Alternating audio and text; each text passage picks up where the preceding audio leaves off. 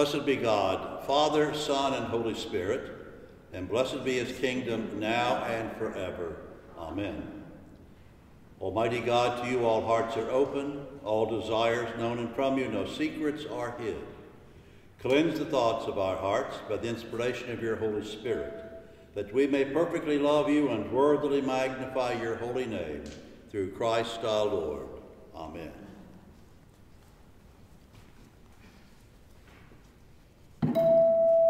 I'm just a poor wayfaring stranger.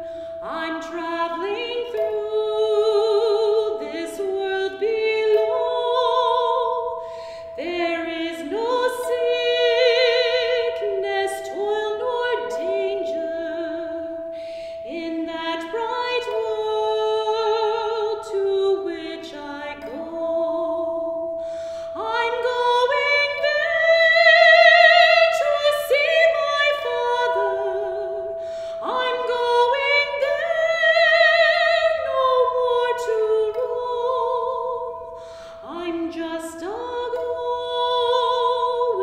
over Jordan. I'm just a-going over home. I know dark clouds will gather o'er me. I know my pathway's rough and steep, but golden fields lie out before me, where weary eyes no more shall weep. I'm going there to see my mother. She said she'd meet me when I come. I'm just a-going over Jordan. I'm just a-going over home. I want to sing salvation's story in concert with the blood-washed band. I want to wear a crown of glory when I get home to that good land. I'm going there to see my Savior, who shed for me his precious blood. I'm just a-going over Jordan. I'm just a-going over home.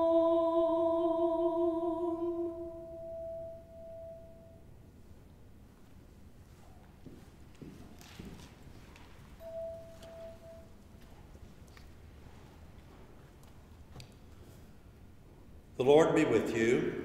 And also with you. Let us pray. Give us grace, O Lord, to answer readily the call of our Savior Jesus Christ and proclaim to all people the good news of his salvation, that we and all the whole world may perceive the glory of his marvelous works, who lives and reigns with you in the unity of the Holy Spirit, one God, forever and ever. Amen.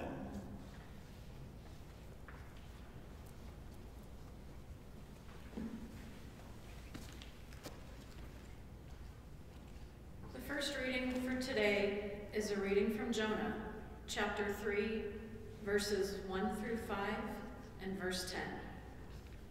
The word of the Lord came to Jonah a second time, saying, "Get up, go to Nineveh, that great city, and proclaim to it the message that I tell you." So Jonah set out and went to Nineveh, according to the word of the Lord. Now Nineveh was an exceedingly large city, a 3 days' walk across.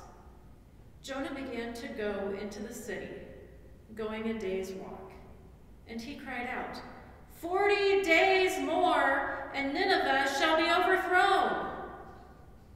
And the people of Nineveh believed God. They proclaimed a fast, and everyone, great and small, put on sackcloth. When God saw what they did, how they turned from their evil ways, God changed his mind about the calamity that he said he would bring upon them, and he did not do it. The word of the Lord. Thanks be to God. The psalm appointed for today is Psalm 62, verses 6 through 14. Let us read this in unison. For God alone, my soul in silence waits. Truly my hope is in him. He alone is my rock and my salvation, my stronghold, so that I shall not be shaken. In God is my safety and my honor. God is my strong rock and my refuge. Put your trust in him always, O people. Pour out your hearts before him, for God is our refuge. Those of high degree are but a fleeting breath. Even those of low estate cannot be trusted. On the scales they are lighter than a breath, all of them together. Put no trust in extortion. In robbery take no empty pride. Though wealth increase, set not your heart upon it. God has spoken once, twice have I heard it, that power belongs to God.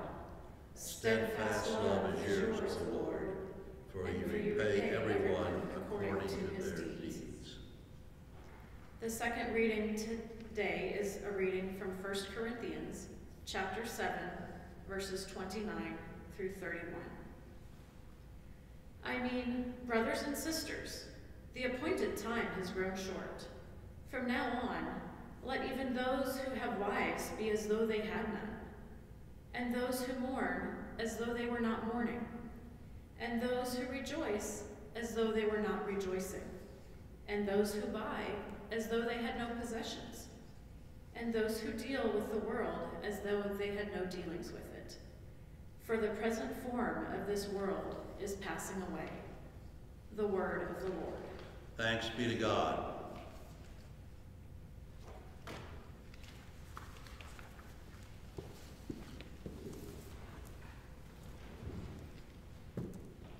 The Holy Gospel of Lord Jesus Christ according to Mark.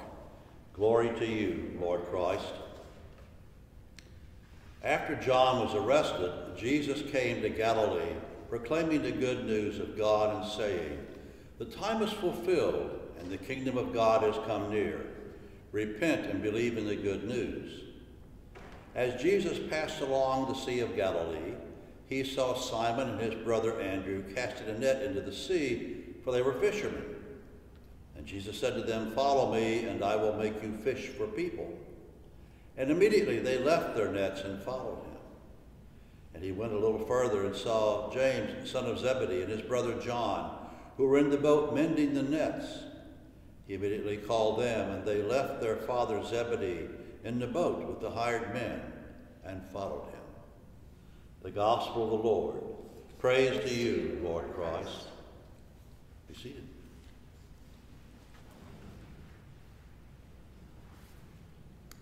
Jesus says to Peter and Andrew and James and John, "Follow me, and I will make you fishermen of men." Sometimes we get wrapped up in what Jesus is talking about. Is he fly fishing? Is he using a rod and reel? Does he use a worm or a plastic lure? Is he dragging them in nets? What's it mean to fish for people? And I think that when we do that, we may be straining on the gnats and swallowing the camels, because I think to a certain extent we're losing the idea of what Jesus is trying to communicate in this story. And yes, Jesus is calling apostles to him. He's calling people to follow him. But I think Jesus has something larger in mind. Once upon a time, there were two old gentlemen who'd been lifelong friends, And one winter's night, they were sitting next to each other, gazing at a log fire going in the fireplace, and discussing religion. And they were talking about the value of the church and the value of being in the community of the church. And his one friend said, well, you know, I could be part of a follower of Jesus without going to church. I do not need to go to church. I have all I need in my own private devotions and my own private faith. And they argued that back and forth for a while, till finally the other friend took a set of tongs by the fireplace, reached in and grabbed a large glowing coal and brought it out and set it on the hearth. And they sat there and they watched as that glowing coal faded and faded and faded and faded down to nothingness. And finally his friend said, I think I see what you're talking about. Because I think what Jesus is doing today is calling us into community. We are called to be part of a community. And what we've experienced this past year with the pandemic has strained that community, because quite often we're not allowed to be together. We're not allowed to come together to worship and to share each other's worship experience. And that has put a strain on that community. And we need to realize we're going to recapture that. But it's part of what we need to be. All of these new things like we're doing today, this service online, is not the norm. The norm is to have 100 people here sitting shoulder to shoulder, hugging and kissing each other during the exchange of the peace, sharing the Eucharist together when they can, and being part of this community where we draw our strength and our faith and our comfort and our interpersonal relationships. It's being part of a community. And we see this call to community going all the way back to the first of Genesis, where God says, let us create humankind in our image. In our image. A community already exists, what we later defined as the Trinity. And when God does create man, he looks at Adam and says, it is not good for him to be alone. We need other people. And so God creates Eve, and we create a community. When God calls Abraham, he sends him forth to create a community and says that his descendants will be more than the grains of sand on the seashore.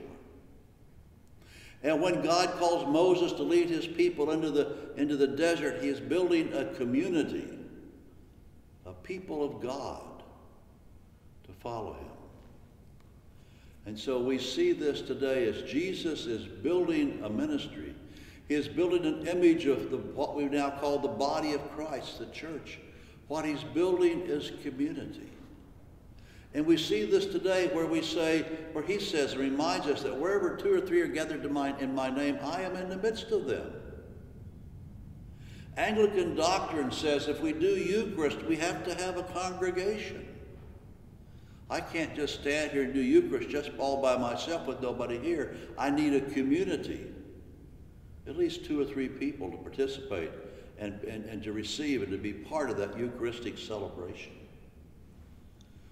Community is the name of the game. Community is what we have lost recently. But I think we're on the verge. I hope we're on the verge as vaccines become more prevalent and more people are being inoculated, as we are moving through this to a new dawn when we could come back together. Let us make it part of our plan to renew the community that we belong to here at St. Stephen's. Let us become what we are, the body of Christ. Let us get back to sharing one another's joys and hurts, to share each other's celebrations and sorrows, to share one another's aches and pains, and dance at weddings and cry at funerals. Let us come together in this community that Jesus is calling us to, surrounded by him, We are part of that great followers of Christ, the church. We are that community that began with Peter and James and John and Andrew and Philip and Nathaniel and all the others who came along. We are part of a large group. We need each other. We need the community. Apart from that, we will be like that glowing coal that simply fades and fades and fades until it becomes nothing but a cold hunk of ash. We need the fire of the community to keep us going. We need that fire of the community to keep us alive. This is a new year.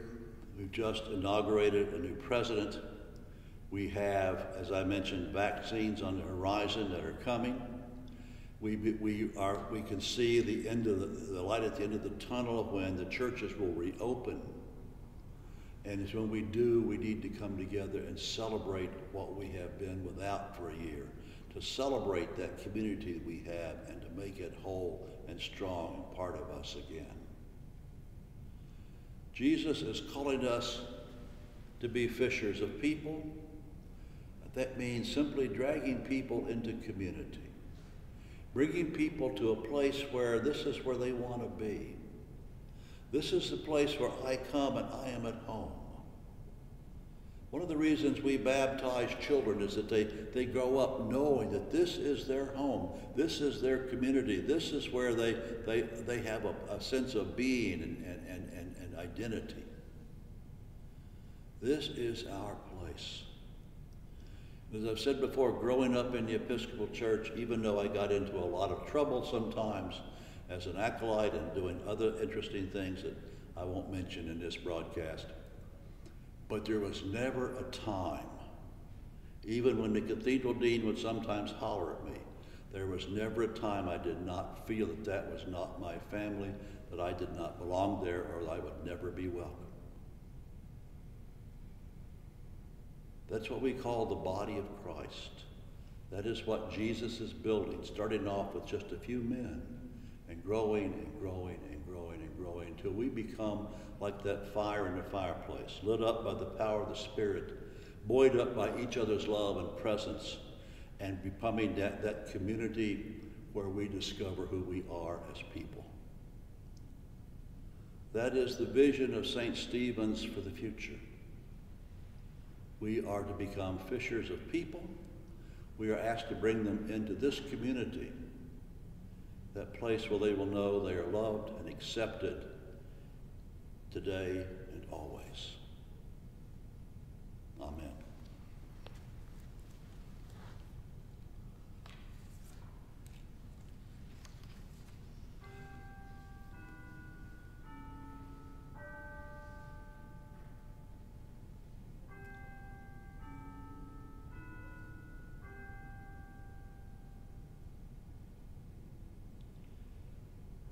Let's join together in the Nicene Creed. We believe in one God, the Father, the Almighty, maker of heaven and earth, of all that is seen and unseen. We believe in one Lord, Jesus Christ, the only Son of God, eternally begotten of the Father, God from God, light from light, true God from true God, begotten, not made, of one being with the Father. Through him all things were made. For us and for our salvation he came down from heaven. By the power of the Holy Spirit, he became incarnate from the Virgin Mary and was made man. For our sake he was crucified under Pontius Pilate. He suffered death and was buried. On the third day he rose again in accordance with the Scriptures. He ascended into heaven and is seated at the right hand of the Father. He will come again in glory to judge the living and the dead, and his kingdom will have no end. We believe in the Holy Spirit, the Lord, the giver of life, who proceeds from the Father and the Son. With the Father and the Son he is worshipped and glorified. He has spoken through the prophets. We believe in one holy Catholic and Apostolic Church. We acknowledge one baptism for the forgiveness of sins. We look for the resurrection of the dead and the life of the world to come. Amen.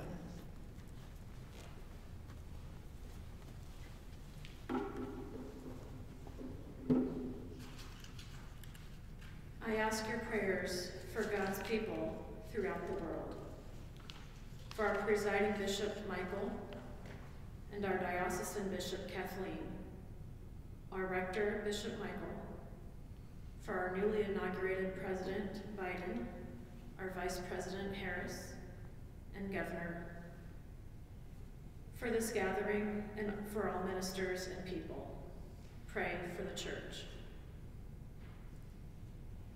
I ask your prayers for peace, for goodwill among nations, and for the well-being of all people. Pray for justice and peace. I ask your prayers for the poor, the sick, the hungry, the oppressed, and those in prison. Pray for those in any need or trouble. I ask your prayers for all who seek God or a deeper knowledge of him. Pray that they may find and be found by him. I ask your prayers for the departed. Pray for those who have died. Praise God for those in every generation in whom Christ has been honored, especially Yesba, Jana, Gary, Ryan, Steve, Ivy, Kelly, Titus, Bishop Bill, Carol, Andy S., Fred, Mary M., Michelle, Mike K., Brad, Steve, Tate, Michelle, Cheryl, Linnell, Kathy, Stephanie, Julia. Ongoing prayers are for the Clark family, Anna and Belden, Levita, Larry, Paul, Lorraine, Bob, Dick, Erlene, Bobby, Bill, Donna, B, Joan J., Dan, Wanda, Jean, Joan, and Bill. For those in the armed forces known to us, Kevin, Will, Lane, Zach, Sam, Brandon, and Alexis. In the diocesan cycle of prayer, we pray for the Anglican Church of Brazil. We pray for the people of Algeria, Libya, Morocco, and Tunisia. We pray for St. Mark's of Blue Rapids.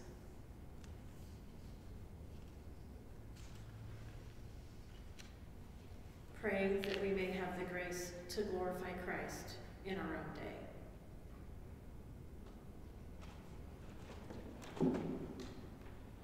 Let us confess our sins against God and our neighbor.